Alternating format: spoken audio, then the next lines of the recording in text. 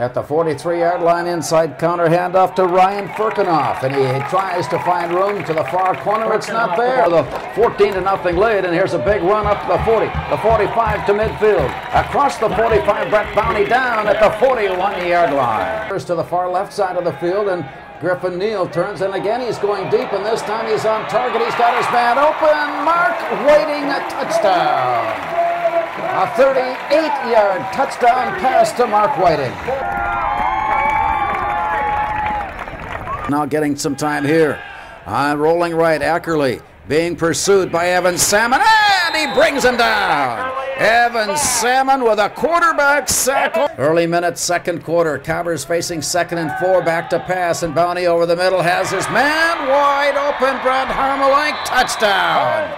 The punter, Brett Hamline, also a backup wide receiver on a 43-yard reception. And the snap at his 31-yard line, handoff to Ryan Firkinoff to the corner, and is lifted up and set back on the field of play. No gain.